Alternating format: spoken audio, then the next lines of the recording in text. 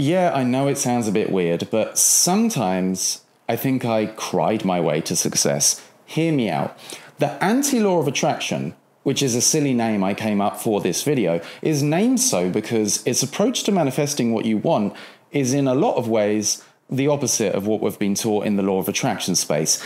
And I would argue that it's quicker, easier, more effective, and more authentic if, like many of my audience, you have been skeptical, suspicious about the common law of attraction teachings and haven't had much success, or even think they might be a bit toxic, and you want a more authentic approach to the joys of reality shifting and creation, then this video is for you, and it could change your entire life for the better. You see, the common law of attraction teachings tend to teach that like attracts like, right? And cultivating positive thoughts and emotions will attract positive experiences, while negative thoughts and feelings can attract unfavorable outcomes and are a signal to move up to a high vibration where you have to stay in for a sustained period in order to manifest your dreams, or it will all come crashing down. And whilst some law of attraction teachings give some piecemeal advice about accepting so-called negative feelings, they're still positioned as something negative, unhelpful, lower on the emotional hierarchy, and something to be managed and transcended out of, just like so-called negative thoughts, which must be replaced with positive thoughts and gleeful gratitude and rampages of robotic affirmations. And whilst peaceful, grateful, and loving thoughts and feelings can, yes, be certainly correlated with pleasurable manifestations, what if this peace, gratitude, and love can't be cultivated because it's already your true nature? What if all this trying to force positivity, trying to be hyper-aware and micromanage all your thoughts and feelings just leads to more anxiety and less pleasurable manifestation? What if embracing and transmuting your dark side is actually the key to manifesting what truly resonates with your infinite creative heart? What a lot of us don't realize yet is it's not the embracing and experiencing of these so-called negative thoughts and emotions that's blocking our manifestation. It's the resistance to them and the suppression of them. I discovered this myself in the beginning stages of my business. I was taught to stay in a high vibration and get in the vortex and stay grateful all the time and just flow. And I was doing everything right. I made a vision board, kept my gratitude lists, and walked around my apartment chanting I am affirmations, trying to overwrite my fearful thinking until I was blue in the face. And I'm not saying that none of this was helpful. It can certainly be fun and empowering and help keep the focus on the goal when you're exercising thinking that's in line with your vision and you have some visual cues as colorful reminders. Sometimes I would get into the flow and crack out a few good projects, but at some point I'd always inevitably hit a wall. I'd try to work and I just couldn't. I'd be feeling this huge resistance to even starting and a strange anxiety and tension in my body. And no matter how many Red Bulls I chugged and how many good feeling thoughts I tried to cultivate and chant, it wouldn't work. And I'd have to lie down on my bed eventually for 3 days just to get going again. Eventually I learned and realized that something was definitely off. Something was being forced. Something was being overlooked. One day I was feeling so much resistance and tension that I just had to stop. And I thought, fuck it, throw it all away. Take the pressure off. I don't care anymore. I don't care if I do nothing. I lay on my bed and went back to the only things that ever seemed to consistently work. And the only things that ever seemed to be consistently true. Meditation, non-duality, and simply being. Although, side note, I wasn't talking about non-duality that much back then and was more on this kind of personal development and energy transmutation kind of vibe. Anyway, so I lay there again, just sinking into the bed and feeling all of the energetic sensations in my body. And I thought, okay, bring it on. Give me all you've got. Let's just feel and be with all of these feelings and all of this discomfort. If there's so-called negative thoughts and fearful thoughts, so be it. They're there. Just let them do their thing. I'm just going to lay here watching it all, feeling it all, and just be. If the Alex feels scared, shitless, thinking about the bank account, then let him be scared shitless. If he feels disappointed, his creative efforts don't seem to be getting appreciated and paying off, then let him feel the shame and disappointment. Let's feel it all, knowing my true self as the presence in which it's all arising, undisturbed by it all. And to my surprise, eventually something seemingly strange happened.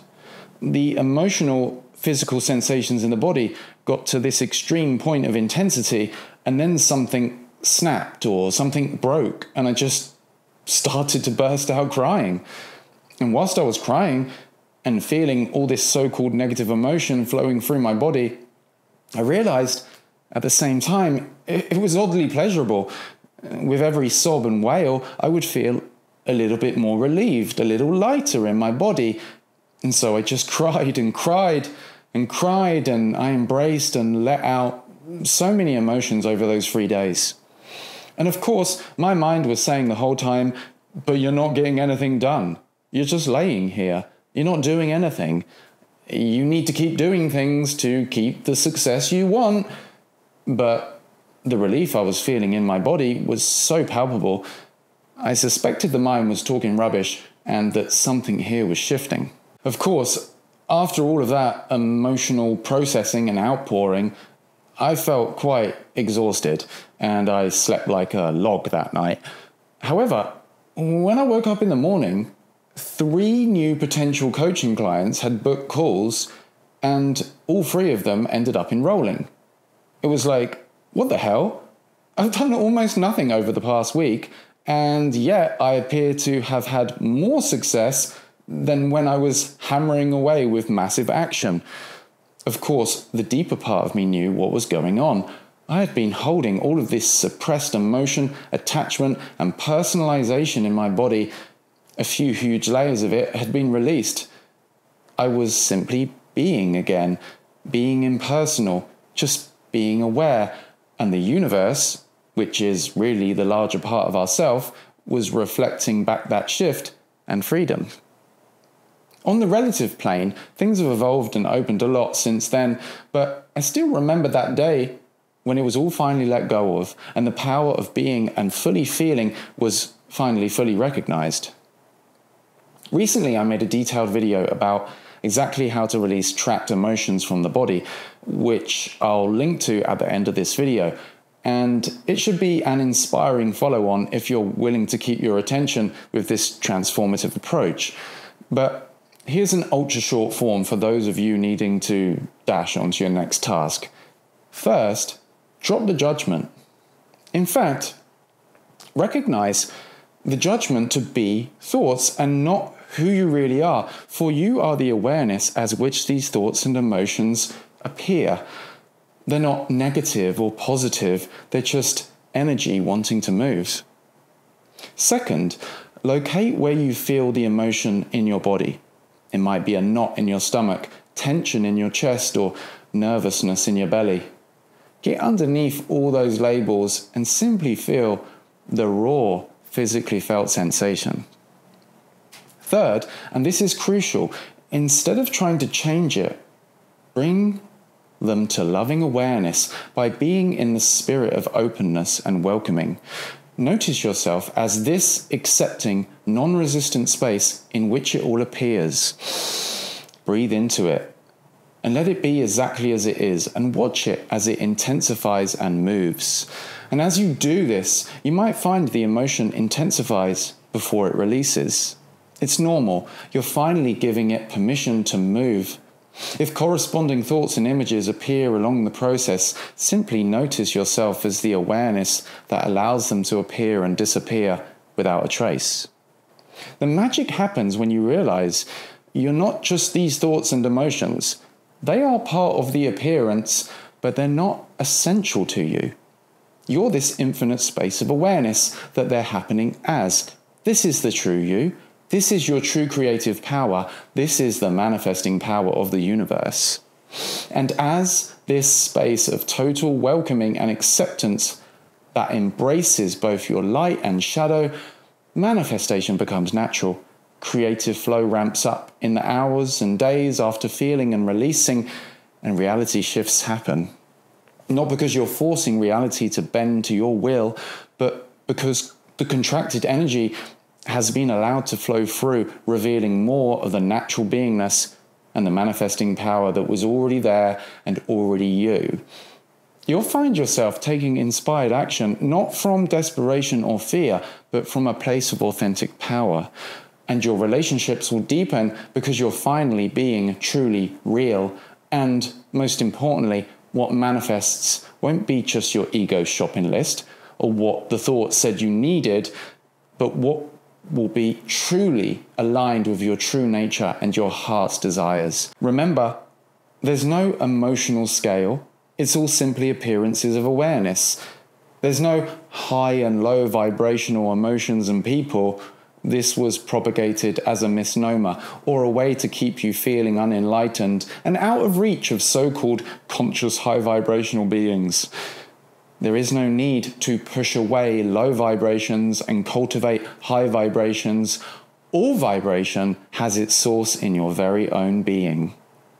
All vibration is the vibration of the universe, and the universe is your true nature, embracing it all. Your dark side isn't your enemy, it's the other side of the duality. The true nature of reality embraces both. It's non-dual in nature. It's the other half of your creative power that's been waiting to be acknowledged, not indulged in, and not pushed away, just lovingly acknowledged, transmuted, and released. When you embrace it all by recognizing that you are the embrace itself, that's when the real magic happens. Now, if you want to dive deeper into this truly transformational approach, watch my video, How to Release Trapped Emotions from the Body, here. Peace.